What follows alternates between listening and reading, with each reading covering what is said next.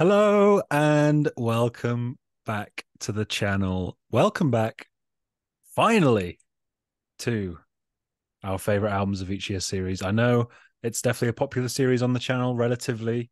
It's one that people enjoy and we get a lot of engagement on. So hopefully you're satisfied by its return in what is an absolutely mammoth year in music history. We're talking 1975.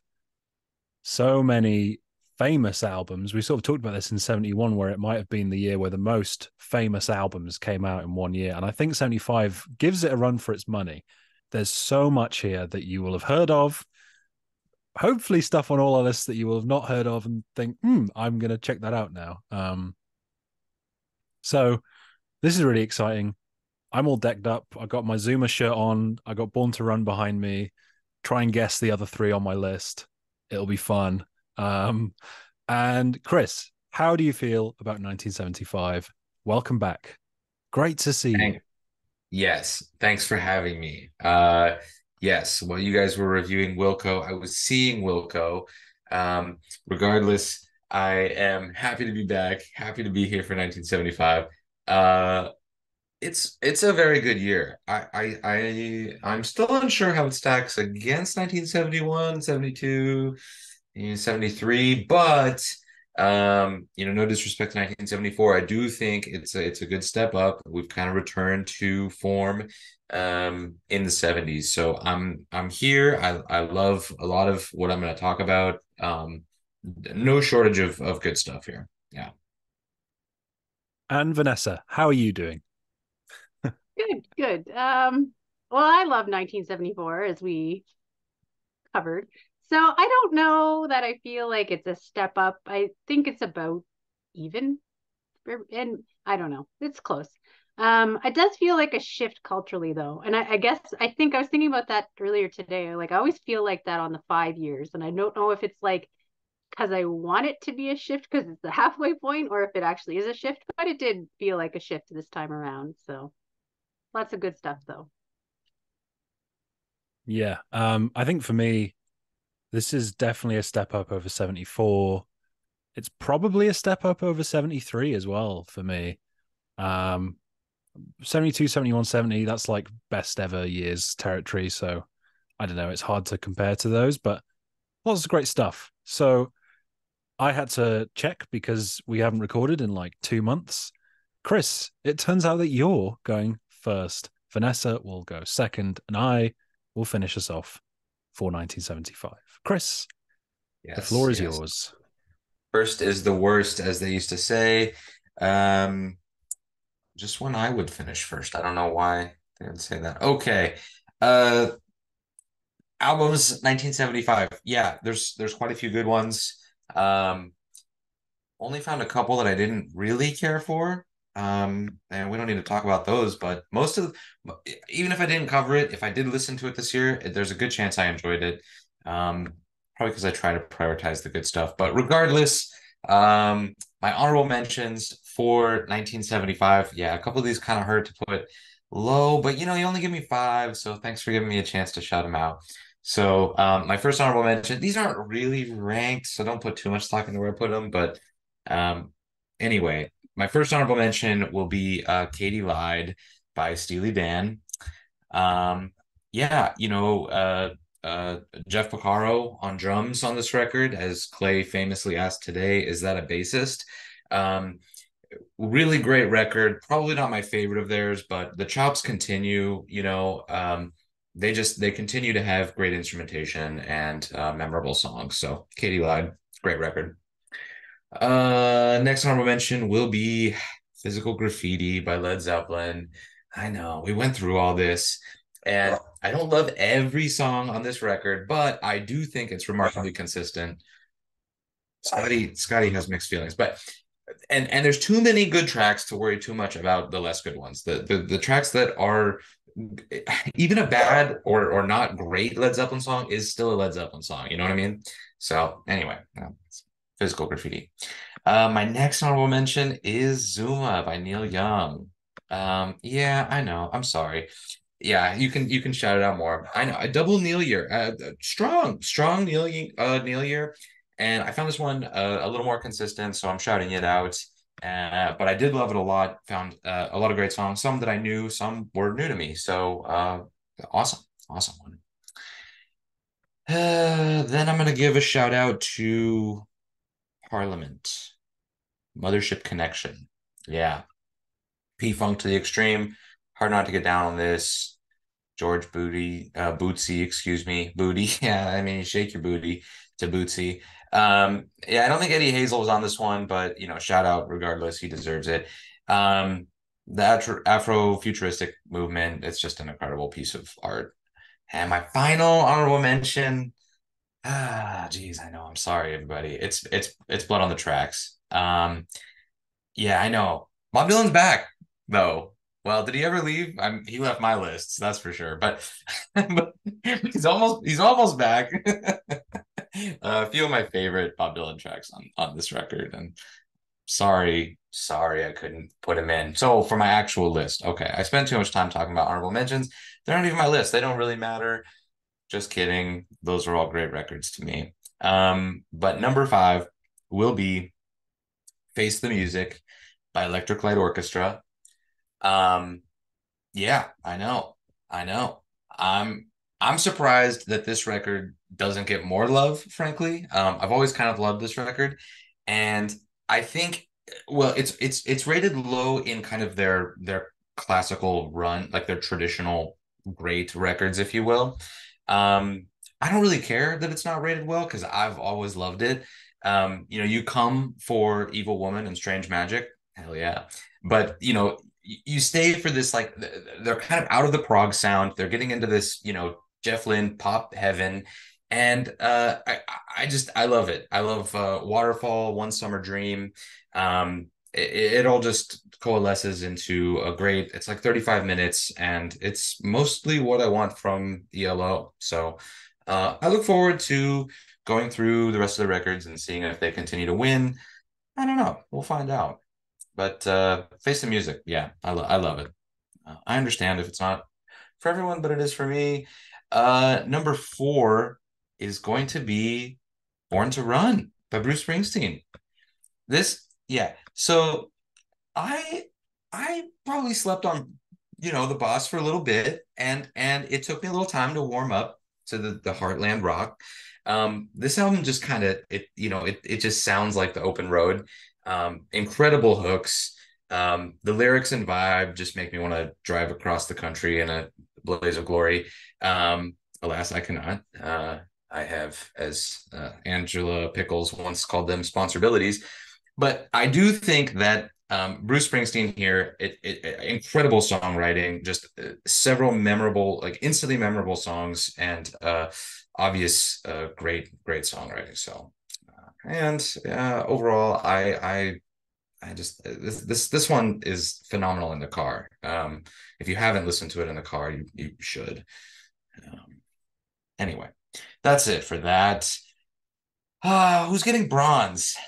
Who's getting bronze medal? Number 3, Captain Fantastic and the Dirt Brown Cowboy. Elton John gets bronze. Of course, he's better than bronze overall, but this year he's bronze. This album was not at all on my radar. I don't even know. So I knew, Somebody Saved My Life Tonight. But I didn't know, I think, the rest of this record at all until the TLM Elton deep dive, which I did not complete, of course. I mean, who do you think I am? But regardless, I did check this one out, and I really liked it because I knew like 1975 was coming, and I had already been familiar with some of the 70s Elton records. And I'm just blown away by this one. It shouldn't have been a big surprise to me that it was great, but the backing vocals throughout, the instrumentation, and just so many awesome songs. This was definitely an easy pick for top 5, and I will love this one forever. Thank you to nobody for telling me about this record before. Yeah, appreciate it. Trying to keep Elton from me. This one might be contentious, and I do not care. Silver medal goes to Fleetwood Mac. Fleetwood Mac. Had to be. So many great tracks on this. It's like the younger sibling to Rumors that is like so accomplished. It went off to be like a doctor while Rumors was like a famous actress or whatever. And they kind of resent their elder sibling for getting all the attention and the limelight. And they're like, I'm actually doing important work here. Anyway, I don't know. It's probably not like that at all. They're not sentient. But um, obviously, there are all timer like Fleetwood Mac's bangers on here. But I think some of the best songs are the deeper cuts, like the song that Tom famously gave a 3.0 out of 5, Warm Ways, and the incredible Say You Love Me. So I think that there are just a lot of bangers here. Rhiannon, obviously one of my all-time favorites, but Landslide, sure. Yeah, I love it. But I think it's just through and through a phenomenal record that stands alone as I don't know, a masterpiece. Why are you bringing Um, up my rate your music receipts, man? That's so rude. In yeah, the you middle like of that? recording. You like that? I called you. Yeah, 3 out of 5. I'm like, I love Warm Ways, and then I'm like, oh, Tom rated the tracks on here. I wonder what he did. Anyway, look, number one is Wish You Were Here. Of course, of course. I don't know. I was hoping something could beat it because I feel like a bit of a broken record. Um, Nothing quite got there for me. Um, the bookends of this record, being Shine On You Crazy Diamond is just it's just so good. I mean, holy cow, the first like 7 minutes of the record is just a guitar solo or three or four. It's just guitar masterwork, mesmerizing lines. Anyway, I've always been a huge fan of the title track, of course. And the older I got, the more I really appreciated Have a Cigar. Someone on the internet, don't ask me who, called the song Cherub Rock by Smashing Pumpkins, Have a Cigar of the 90s. And anyway, that kind of anti-capitalist with music thing is really strong. And I guess it's just always been relevant. It's like, hey, stop trying to, get in the way of my art. And so anyway, I've always loved Have a Cigar, love the kind of, I don't know, unsettling riff. And, you know, Welcome to the Machine was always a little difficult for me. Um, and I do appreciate it in the context of the record. It's not something I'll ever put on like outside. I do hear it. I used to hear it on the radio and I'm like, what? When you listen to it in the context of the record, it all makes sense. But I don't ever want to put it on by itself. I gotta be honest with you. Doesn't matter. Does not matter at all. The rest of this record is so perfect to me. Everything comes together, and I understand why many people call it their favorite Pink Floyd record. It's probably not my favorite Pink Floyd record, but I can't complain about that. Who cares? Just listen to it and stop complaining. Okay, there you go. It's Wish You Were Here. Nice list. I thought we might see some sparks, but no. Oh well, yeah, maybe we'll see them in songs. I don't know. We'll find out. Okay. I can't contain my excitement. Yeah, sure. So I guess I have some snubs, I realize here after hearing your list, but I think I have some big ones too. So anyway, my honorable mentions, 10 to 6, starting from 10, is Elite Hotel by Emmylou Harris at number 10, Fleetwood Mac at number 9, Captain Fantastic and the Brown Dirt Cowboy, whatever, by Elton John, number 8. Sabotage by Black Sabbath is number 7. And Force It by UFO is number 6. So those are my honorable mentions. And on to the main list, which I don't know. I feel like it's not one of my most unexpected lists anyway, but we'll see. My number 5 is Born to Run.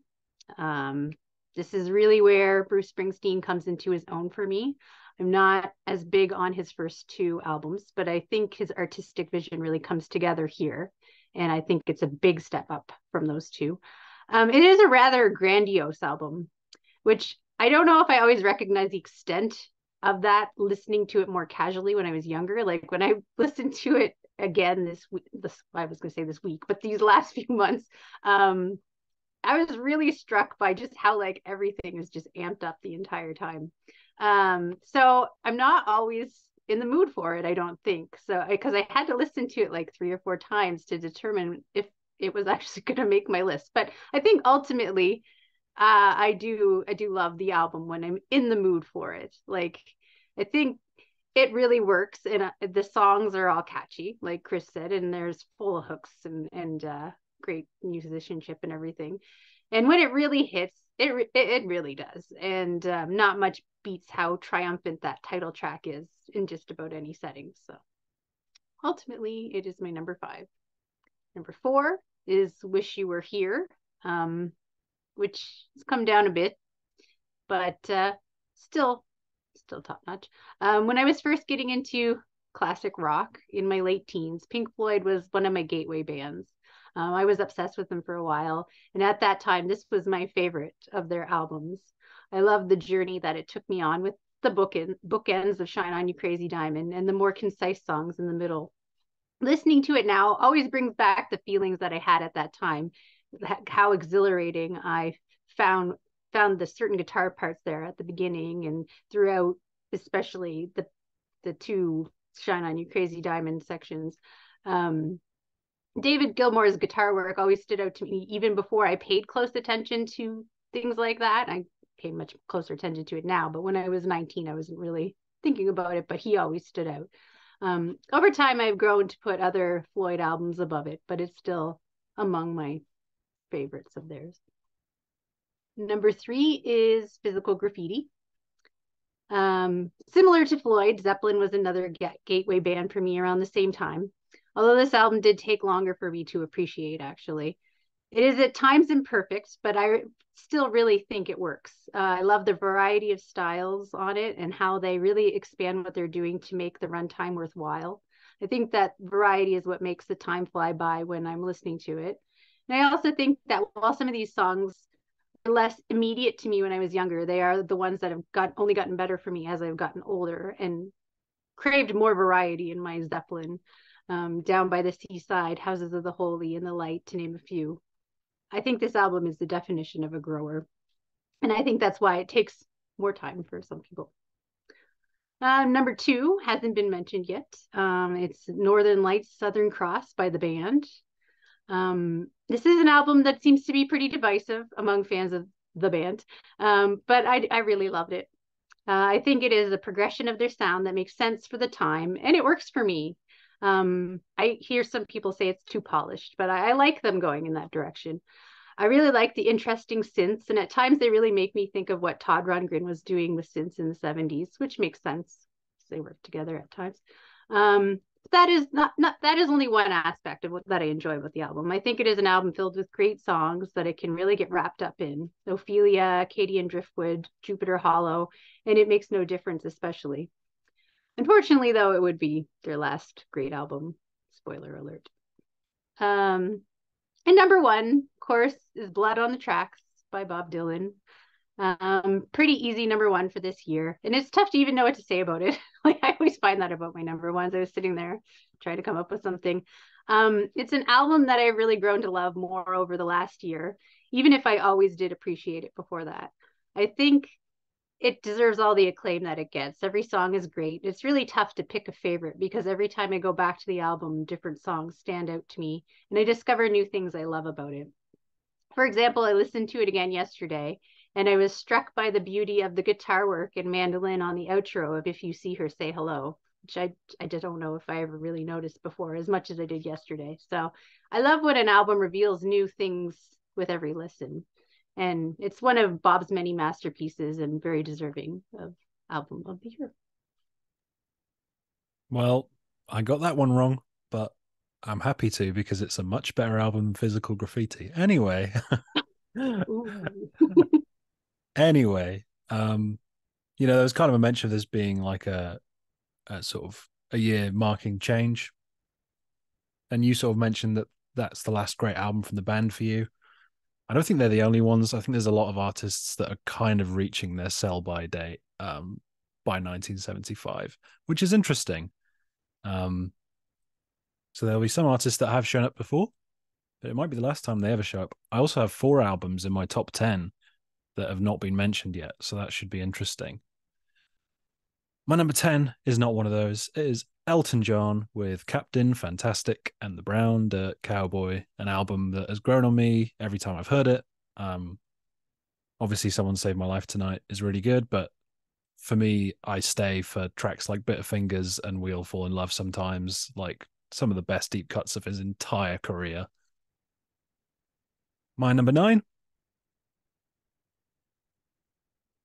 Curtis Mayfield. There's no place like America Today, of course. And this will be the last time he shows up because, you know, his classic era is kind of over. I haven't really listened to what comes after this, but the reviews are not convincing me to. So maybe I will. I doubt he's going to make the top 10 again, but his voice still sounds as great as ever. In tracks like Billy Jack and So in Love, he's showing that his songwriting is still top notch as well. It's really just such an easy listen and just vibes, great vibes.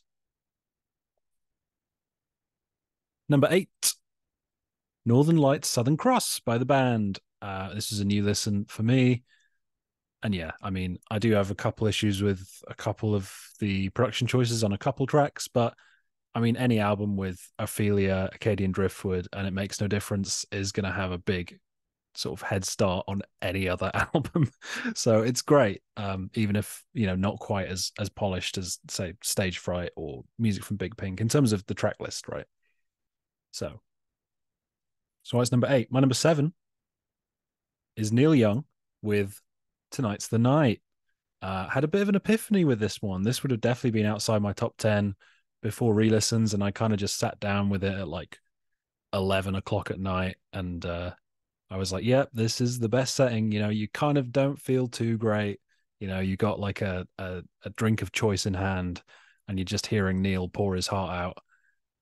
After the Gold Rush, probably one of his most open emotional albums, but this is up there as well. Songs like Albuquerque, Tired Eyes, just there's loads of great tracks on here, and I'm glad to have realized that.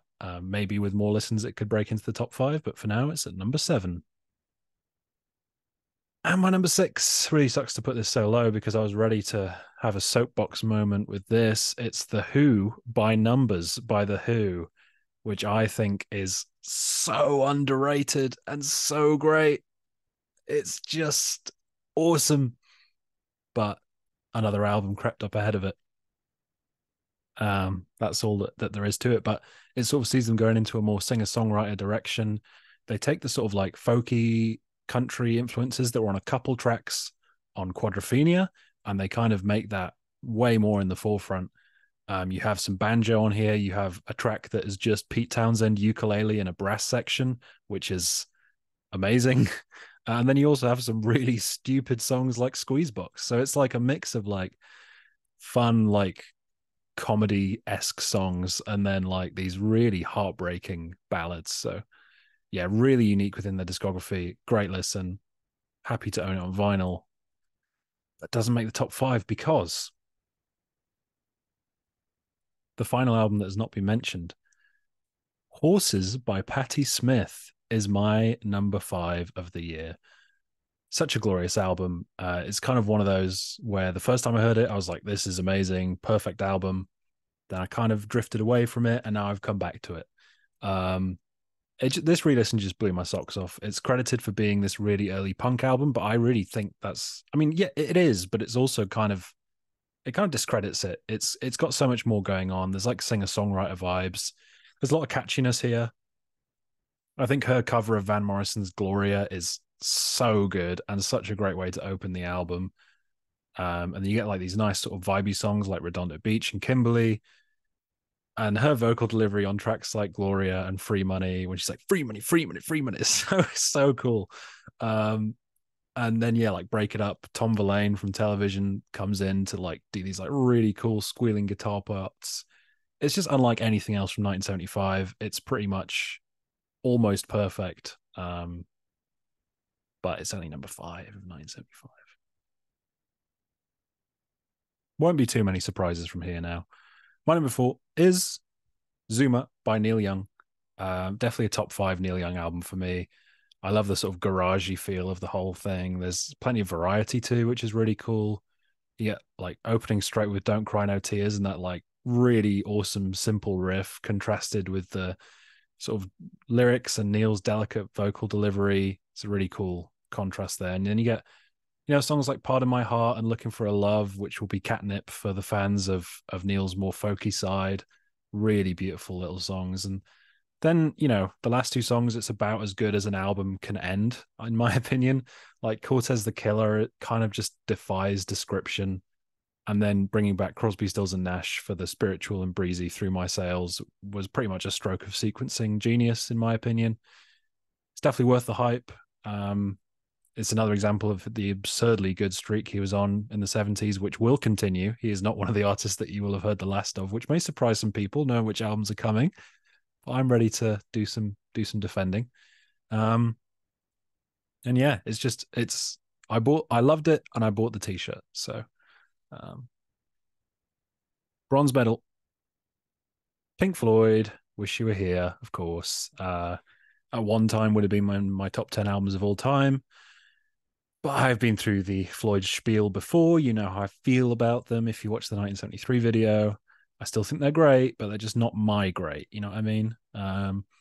It's always been my favorite of theirs, though. And this is the one that I will always reach for if I'm in the mood for this sort of like slow, somber, psychedelic vibe that they have. Any album with Shine On You Crazy Diamond and Wish You Were Here is a classic just from that alone. But I'm almost saying word for word what Chris was saying. Didn't really like Have a Cigar when I was younger. Love it now. What a great song. I have some issues with some of the lyrics on the album, particularly Have a Cigar and Welcome to the Machine. But it's about as perfect instrumentally as an album gets. So it doesn't really matter. Like, I could say, well, actually, I don't quite like the lyrics on this song, but I'm like, oh, Dave Gilmour's here doing a 4-minute solo. Okay.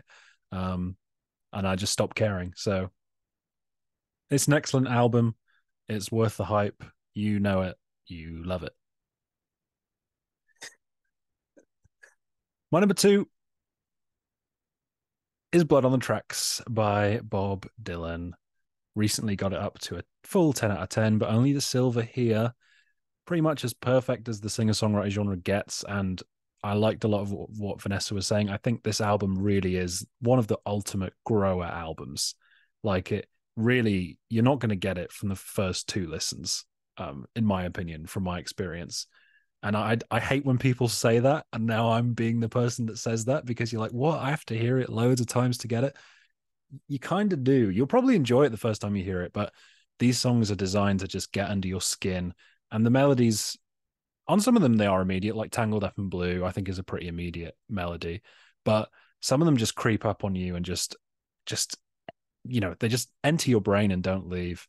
It's so consistent. There isn't really a weak song.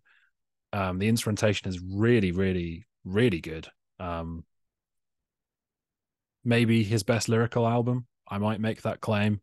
And we're talking about Bob Dylan, so that means it's one of the 5 best lyrical albums of all time. So I totally understand having it at number 1. It's just not mine, because this was the year of Bruce Springsteen. I like his first 2 albums, but Born to Run is a whole different kettle of fish. From the first seconds of Thunder Road, you know you're in for something special, and it really is rare, in my opinion, that an album is able to maintain this level of quality throughout. Like, it just doesn't stop. It's just excellent all the way.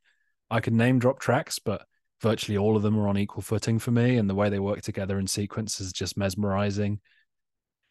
And I've thought about this for a while, and I think it's my favorite produced album ever. I don't think any album sounds better than this. Like, I dare you to find one. It does not exist. And as someone who makes music myself, that's kind of a bit disheartening that it exists, because I'm like, man, human beings made this. It's crazy. So much blood, sweat, and tears was put into this album, and it was absolutely worth it. It's the definition of a bona fide classic, and it is Bruce Springsteen's Born to Run, which is my album of the year for 1975, which is surprising nobody. No. Yeah, not really, but No, but been there, done that, bought the framed photo of the album cover. Yeah. Kind of a dead Uh, giveaway. yeah, but hey, I had some surprises. I bet you weren't expecting Patti Smith in the top 5. I've No. got cool points now with Rate Your Yeah, you Music do. people. Yeah. Yeah. I don't actually care about cool points. I mean, I'll be picking very uncool Neil Young albums in the late 70s. Trust me. But yeah, thank you very much for watching.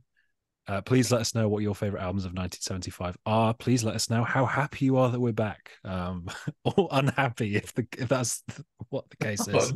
no. But yeah, thank you so much for watching, and hopefully we will catch you soon.